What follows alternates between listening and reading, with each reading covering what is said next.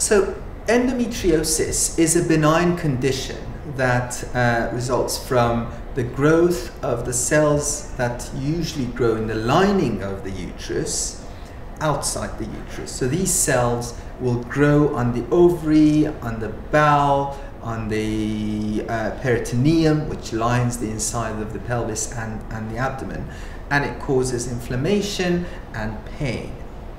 Endometriosis can also cause infertility, and women may struggle to conceive.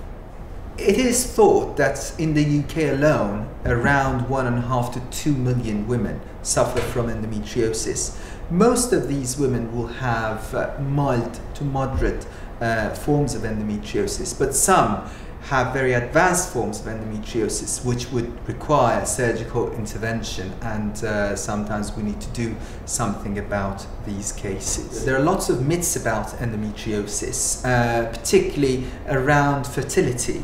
It does not mean that you will be infertile if you have endometriosis. Lots of women with endometriosis can conceive naturally without any problems. But it's important to note that pain that affects your life, that affects your relationship, is not normal.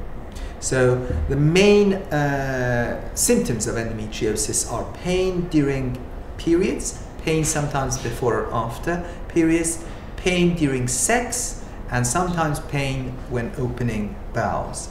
So if these are severe enough to affect your life, and if they don't go away with simple analgesia, simple painkillers, then you need to go and talk to someone about it. Endometriosis can grow in various parts of the pelvis and also outside the pelvis. If you look at this animation, it shows the uterus in between rectum in the back and bladder in the front. The pinkish layer that you can see is the peritoneum, and the lesions that are appearing are representative of endometriosis, which can grow on the bladder, on the uterus, on peritoneum. Some of these lesions will cause adhesion and fibrosis, which can in turn cause pain.